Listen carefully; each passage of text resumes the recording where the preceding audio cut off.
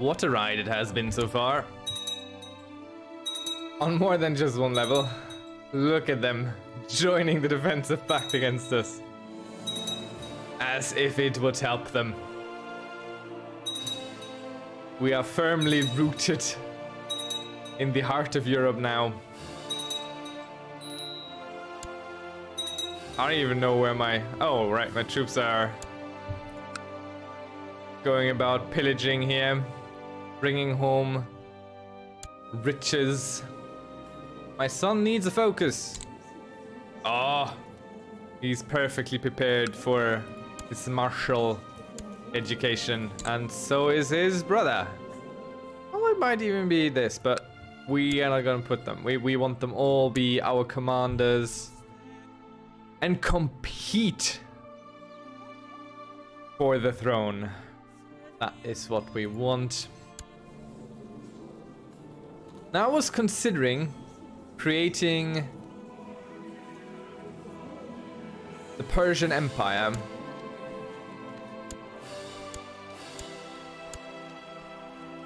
I don't know what happens if we do that. I think we just keep it because we do have the Khaganate and the Arabian Empire and the Khaganate of France. So we should keep the Persian Empire as well if we create it. So let's create the Persian Empire and potentially ruin everything.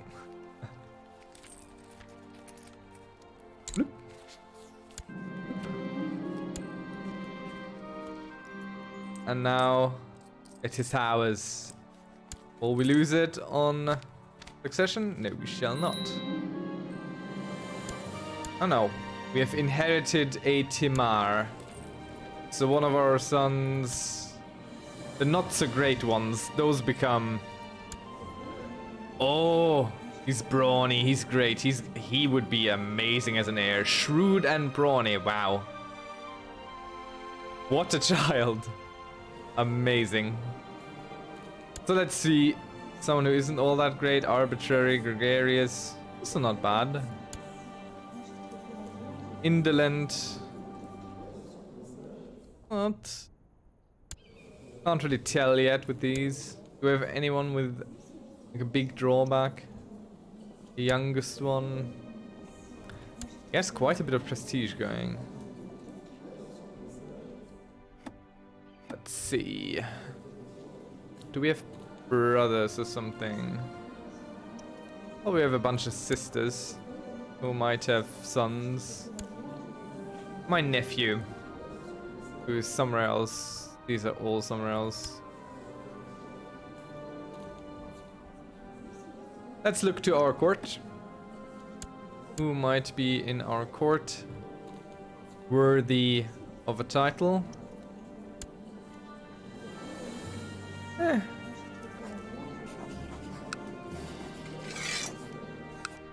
Might as well give it to this man.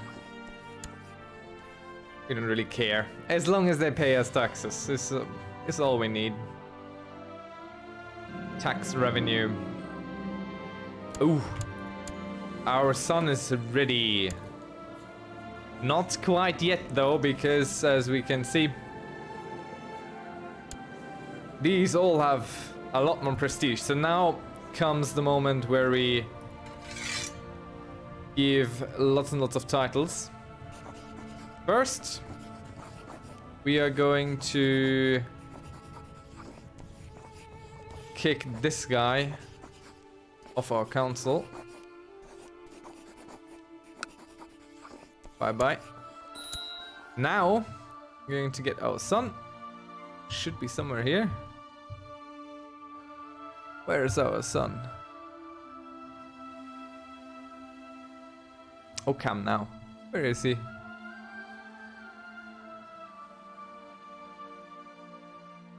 Am I blind? There he is.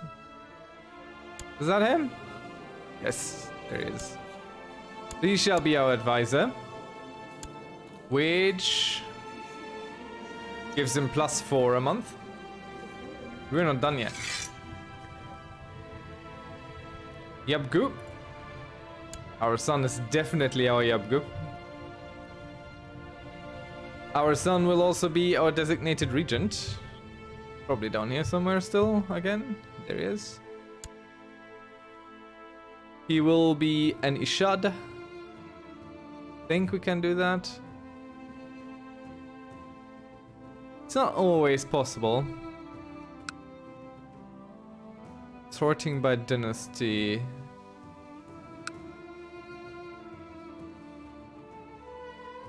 What does that sort by?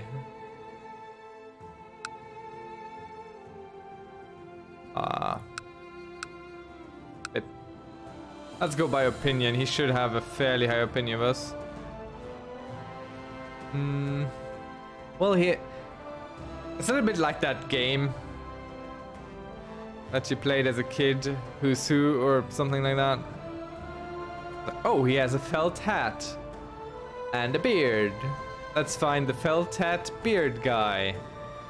Okay, I can't find him for the position of Ishad. To the highest ranking general, so maybe he needs to be a commander.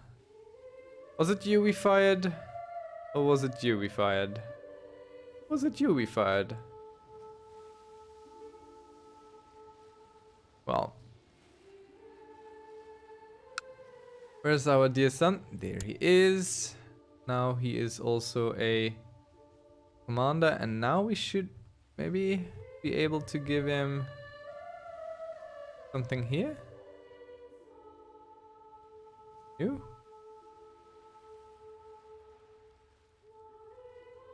Okay, we can't make him an Ishad. But that's fine. There's still some other titles to throw around. Let's go towards the end here and try and find our son. I mean, we could do it a little bit easier.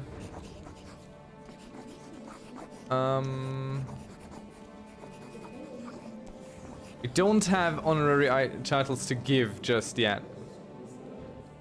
So, does Warrior Lodge give us prestige? Let's see. Lighthouse of Alexandria. Red News, Veteran. No, it doesn't look like it. Our capital is at an Aztec holy site. In Paris? What now? Okay. If we kick a few people off our small council, we might be able to give him more. But let's see, can we put him as Kundur? Where's our son? Felt hat and beard. There must be a way to... Oh, he doesn't have a felt hat and beard anymore. He has a helmet and a beard. So these are exactly the same visually. So I'm looking for the wrong person as it is. Let's try again. I could just probably... Kappa. Yeah, you also have to write it correctly. Shad. Or tutor. Nah, he has all the titles he can have right now. So let's see, how much prestige does he get per month now? 11. It's not too shabby.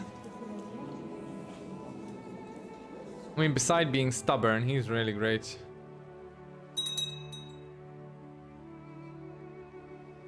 It's really quite great. Were you betrothed to? Princess of something. It'll be fine. Probably. How much do you hate us? Enough already. So let's break this betrothal.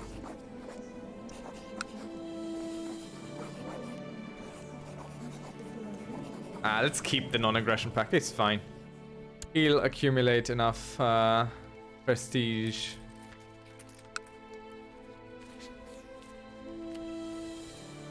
Should we create this?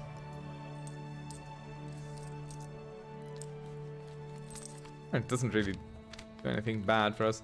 Now, let's try to put some more money into developing Paris. And maybe we have some artifacts, maybe? Double things we can't use. No, let's get another smith going. Oh.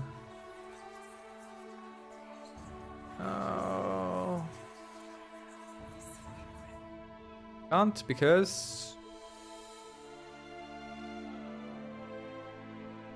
a few more months. No, actually just a few more days until we can have another smith. Let's hold some war games. Oh god, no. After oh. Yeah. Okay, so shouldn't there be usually it has like message settings. There's probably a way to turn these off, but no one wants to come.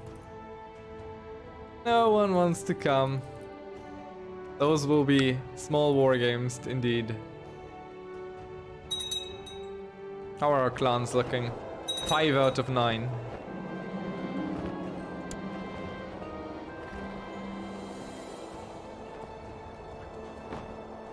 My courtier is the winner. Too bad it's not my son. The 200 prestige would have been nice.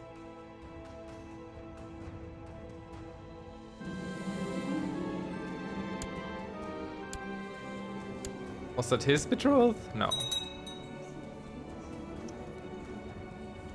She'll turn out all right. Sure. Okay. So... oh. Okay. He has already surpassed everyone in the prestige. So now if we die, he gets it all. Succession secured. And now we can play around with our other kids and see if maybe there's someone a little bit more worthy than him. This kid, for example. So he is becoming a diplomat instead of anything else, which is interesting. He has a struggle focus. A lack of bravery. I've seen Öden Zufte during a couple of gatherings with the Eagle Warriors, and I cannot help but notice how the old man appears needlessly jumpy. Flinching at jokes, turning down sparring matches. He needs guidance, I find myself muttering. As a warrior, he needs me. Of course he does. He agreed that he needs my help. In order to make him see things differently, we are to spend a few nights camping in the woods. Judging by the nervous laughter my proposal is met with, I suspect he is aware of the many dangers the wilderness holds. It is nothing for cowards, I conclude. I'll bring my fire striker, which costs me apparently almost 1,000 gold, but gives me a whole 5 prestige. And we will simply be out there ourselves and not throw away 1,000 gold for a piece of flint. There we go. What do we want? Nomad tax is just not really worth it.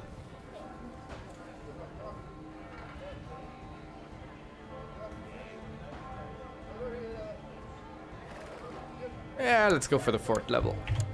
Let's upgrade our fortifications. Very good. We become friends and he becomes brave as we come back from our camping trip. All the traces of initial reluctance are gone, and I am proud to be able to compliment him on how well he handled the experience. Cool. So is he now our friend?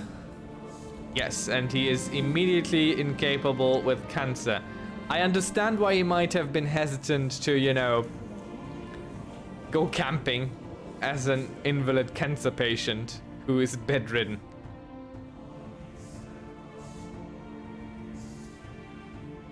Okay, he's preparing to invade somewhere. It's not really our concern. We're still raiding the same thing. I think we just take from the same place. Let's go south. And maybe put our son in the driver's seat here.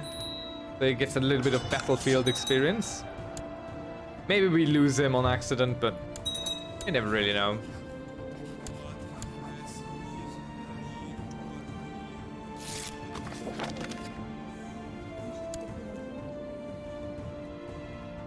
Oh yeah, we can commission a new smith.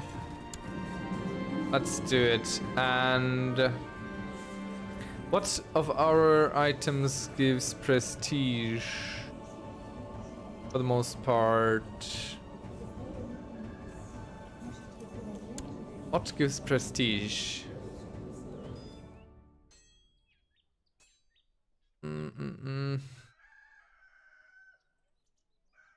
This gives the most prestige. So let's get us an armor smith.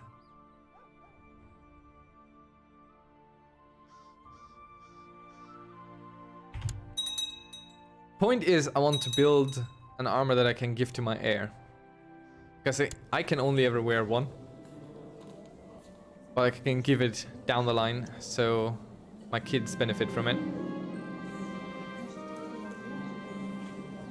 We will not have anything but Muslim missionaries. Oh yes, very good. We have our possibility to forge a bloodline. Now this is a fairly new mechanic, really. And we're almost there anyway, with 14 out of 15 on win 15 foreign wars. Murder or execute 30 people. All of these, depending on what you finish, gives different bonuses.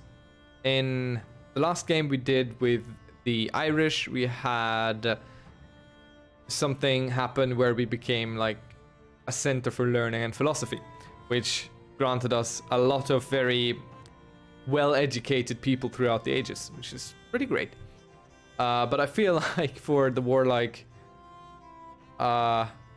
nomads, probably the 15 foreign wars might be the way to go for us. We are threatening. Might take a while, but I'll take the chances. Unless a event chain pops up that allows us to finish a bloodline without any other interference. Because that was what happened last time. I had all these options here, but the bloodline I forged wasn't even on this, so let's see what happens.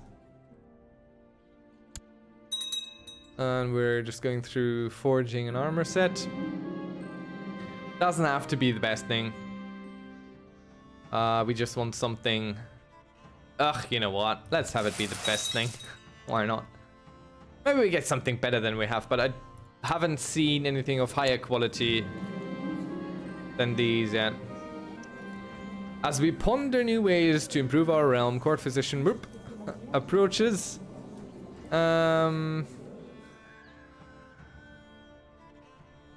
Okay. Do we really need this? Yeah, okay, let's give some money to the peasantry. And immediately there's a heresy happening. Cool. During the afternoon, as I went to check on the progress of Master Aladdin, I walked in to see him getting my acquaintance Petronia to help with the forging process. Together they were lifting pieces of metal, and Aladdin was showing Petronia how to mold the materials into shape. Not exactly what I'm paying for, but a form of service nonetheless. So, yeah, let's have the little girl become stronger. Why not? I don't exactly know. Oh, she's in my prison, is she? Can I ransom her? Yeah, but he doesn't want to. Look, I made her better. Want her back? How many prisoners do we have? Okay, let's look at the bloodline thing again. Murder or execute 30 people. Let's check this. First we'll try and ransom and everyone else will just be slaughtered. I think.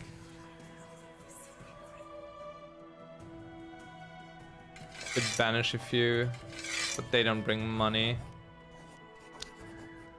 So everyone who doesn't get the ransom will die.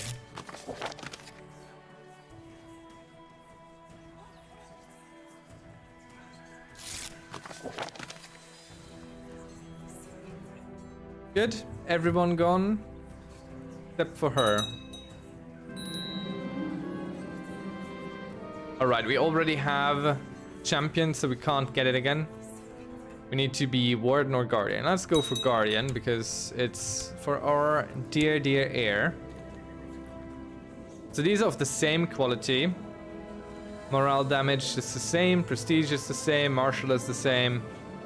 They're virtually the same. So what I'll do is I will give him guardian, which of course he'll like. And I hope he'll wear it to get a little bit more base prestige. Come on, put on the goddamn armor. There we go, he has it. I mean, it's just a little bit, but we're always happy to reinforce our position as it is. Okay, our quick kid didn't really take to the military martial education that we put him up to. He's a really good diplomat. So let's go this route. Let's see what becomes of him.